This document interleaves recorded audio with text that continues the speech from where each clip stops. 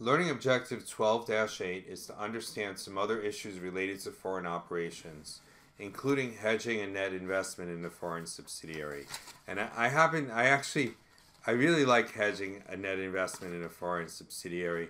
Whenever I say hedging, I think I scare a lot of people after the last chapter, chapter 11, but I think it's pretty cool. Anyway, let's go into some of these topics. These are miscellaneous topics. The way to think about these is they're kind of CPA exam material. So, parent company consolidates a foreign sub except when following the conditions are so severe that the U.S. company doesn't have sufficient economic control. So if there's restrictions on foreign exchange, restrictions on transfers of property, or other governmentally imposed uncertainties, it could mean that the parent does not have control of the sub, even if the parent owns more than 50%. And therefore, it does not need to be consolidated anymore. And it'll be presented as a separate line item on the balance sheet and the income statement. So instead of consolidating, you'll have one line, investment in foreign subsidiary. As long as the company has the ability to exercise significant influence, it still and should use the equity method. And in that case, it's going to need to remeasure, translate, maybe both, depending on whatever the deal is with the functional currency. But if you can't apply the equity method, you would use the cost method. A foreign investment, when it's liquidated, what you would do is you would take everything you put in the shoebox, other comprehensive income, take it out and put it into income. So if you've been running a sub for a long time, you've been accumulating a lot of gains and losses into the shoebox, other comprehensive income, accumulated other comprehensive income items. When you liquidate the sub, whether you sell it or you close it, whatever happens, you lose ownership of the sub for whatever reason, then all those gains and losses come out of the shoebox. Because remember, the shoebox is really just a temporary place. Items go into the shoebox for a little while until they're going to be realized, like unrealized gains and losses on available for sale investment securities. They go into the shoebox until you sell them and they become realized. And it's going to be the same thing for pension adjustments and hedging adjustments, of course. So, in those situations, the shoebox is a temporary place, and whenever you sell the sub, these gains and losses come out and they go into income. Now, if you never sell the sub, then you never have to do that.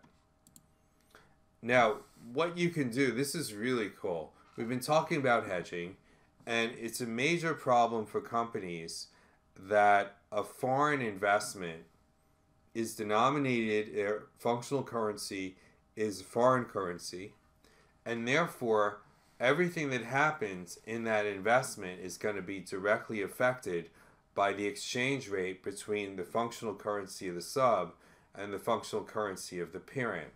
So if the value of the exchange rate declines, then everything that happens in that sub is going to decline. The balance sheet value is going to decline, and the income is going to decline also. If you're remeasuring, then you're going to have gains and losses too.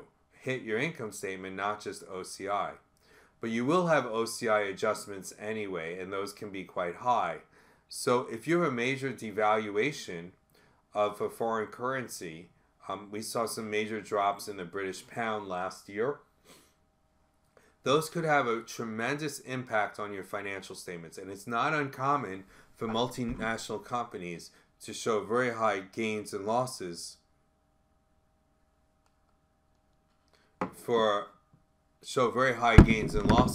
as a result of foreign currency transactions over which they have no control. So this is a dangerous area, and what you can do is actually pretty cool. The really cool thing here is that you can hedge these investments very, very easily and effectively. And we've gone into the complications of how to hedge things in the past in the last chapter, and you're probably still traumatized from that. But this hedge is really simple and easy, and the FASB allows you to do it in a way that is it just works. So a parent can hedge a foreign currency translation gain or loss on an investment, and it can go to OCI to the extent the hedge is effective. And all you have to do is take on a liability, borrow money in the functional currency of the investment. And to the extent that the amount of the loan, the liability, is equal to the net assets of the investment or your investment, then that's the extent that the hedge is going to be effective. It's really amazing because if the asset goes up in value, so will the liability, and that's it. And one increase is going to offset the other. So let's say Peerless owns 100% of German's net assets, 50,000 euro, and then Peerless borrows 50,000 euro at an interest rate of 5%.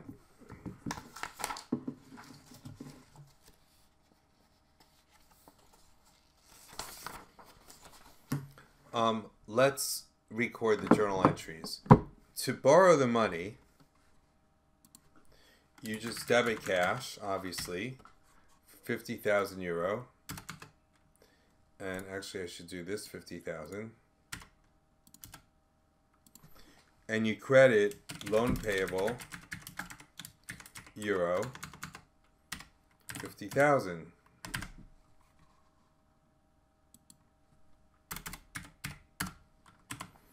On December 31st, you've got to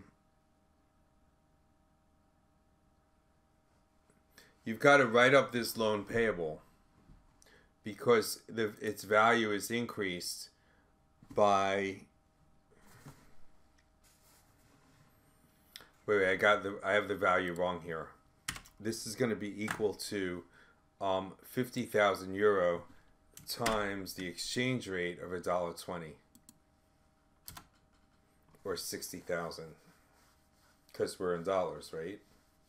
And then by year end, this is going to be worth, let's see, it's going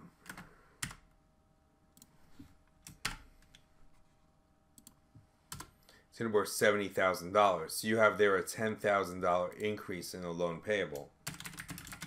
So you've got to write up your loan payable euro by 10,000. 70,000 minus 60,000 is going to be $10,000. And debit this can go to other comprehensive income.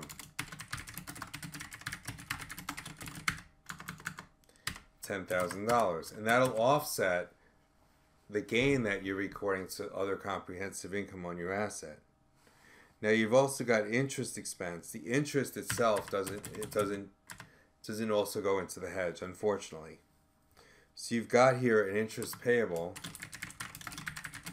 This is going to go at the average rate.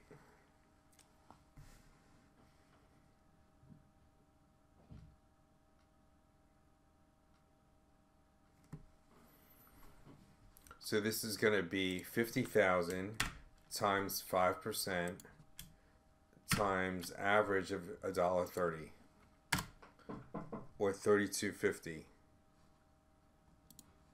So sorry, that's not interest payable. Interest expense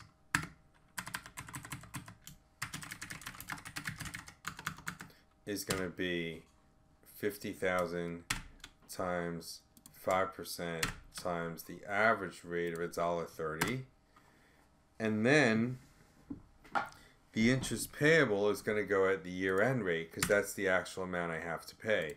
I have to pay 50,000 times 5% times $1.40 or 3,500, and the difference between these is going to be another loss.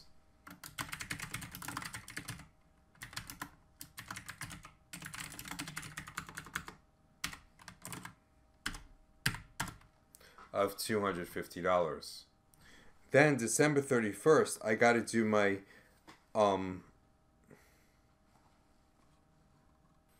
my closing journal entries. So this other comprehensive income of $10,000 is going to be close to accumulated other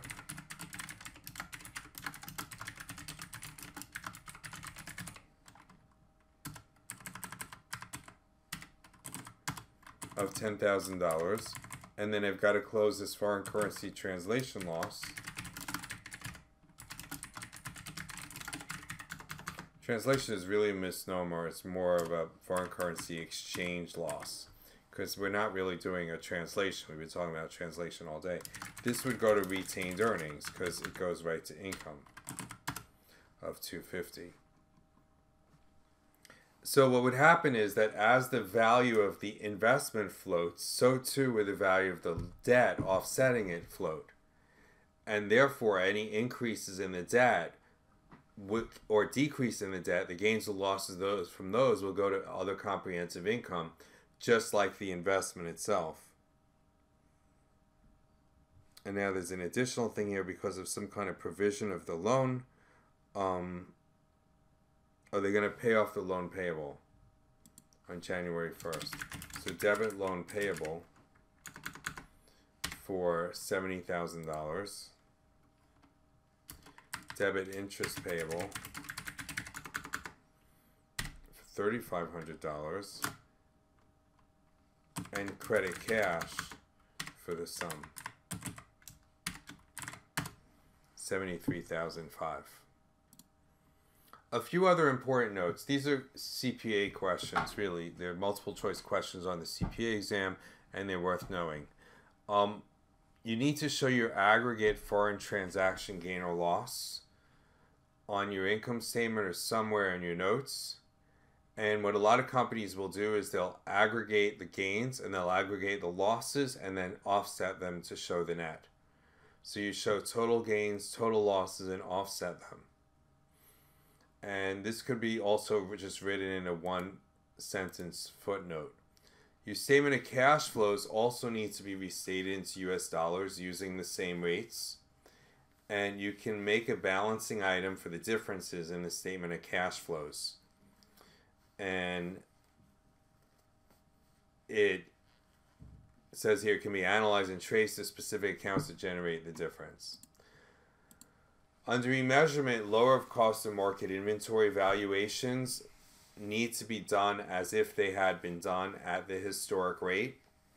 So the historic cost of inventories must be remeasured using historical exchange rates to determine the functional currency historical cost value. So if you're going to use lower of cost of market, which you're required to use, you need to use remeasured amounts using the functional currency rather than the original amounts using the book currency. So you would remeasure the cost, the market, and the market price minus the selling costs, and the ceiling and the floor and that kind of thing. All needs to be done using the functional currency and not the original currency. And let's say a company has a foreign currency denominated receivable from a foreign subsidiary. Those need to be equal in order for your consolidation to work. So US company has to revalue the receivable to its US dollar equivalent as of the date of the financial statements. And then afterwards, the receivable should be the same as the dollar value so they can be eliminated when you do your consolidation. But it's very forward that they be equal. Now, when intercompany foreign currency transactions are not expected to be settled within the foreseeable future, they can be considered part of the investment in the foreign entity. And this avoids problems in those intercompany payables and receivables. So these can be included in the investment itself. It's really a receivable from the investment, but it's construed to be part of the investment. And what this does is it defers the gains or losses on the receivables and payables that would start to accumulate. It simplifies the accounting a lot. And these things create interperiod tax allocation problems. So when you have temporary differences in recognizing revenues and expenses between income and taxes, that obviously creates deferred tax problems. So exchange gains and losses from foreign currency transactions require recognizing sometimes deferred tax asset or liability. And because they're being included in income, but they might not be recognized for tax purposes yet. and therefore you would need to create a tax deferral for any translation adjustment that's being recognized in income but not yet being recognized for tax purposes. And you could have it in the other direction also. Now, if undistributed earnings are indefinitely reinvested in a subsidiary, then they don't need to be recognized as undistributed earnings, and they're not deferred. You don't have to recognize the tax on those. So in other words, if you're a foreign subsidiary that's earned income and you haven't yet paid U.S. taxes on it, of course you're going to consolidate that income. But there's a question, if you ever take the money back into the United States, then it becomes taxable. So the question is that a deferred tax liability or not?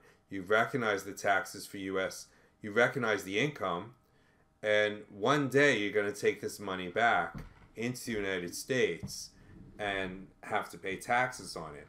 The rule is that if you don't intend to bring the money back to the United States, then it's not a deferred tax liability and you don't have to record. It's not a temporary difference at all. If you make a decision to repatriate that income, it's called patriate that income, and bring the money back to the United States, then it becomes taxable. It's a temporary difference until you actually bring it back to the United States and pay taxes on it. And you have all sorts of weird situations that could come up, including many situations that involve three currencies. You have the original currency that the books are kept in, but it's not the functional currency. You remeasure into the functional currency, and then you translate into the parent's functional currency. What you could also have, and my friend Damian Riedemeyer loves this example, he's got an example where a company, the books were kept in dollars, but the functional currency was, I think, Swiss francs. And then, of the sub, that is. So they needed to remeasure from US dollars into Swiss francs. The parent company was in the United States, so they needed to translate back into dollars. So they went from dollars, remeasured into Swiss francs, and then translated back into dollars. Pretty cool example, right? Because you would say, well, is there any difference? Yeah, there's going to be a big difference because remeasurement and translation are not the same thing. So there's going to be huge differences offsetting each other, and the remeasurement is going to put all this stuff into income, and the translation is going to put all this stuff into OCI. And it's a lot of work to get those numbers just right.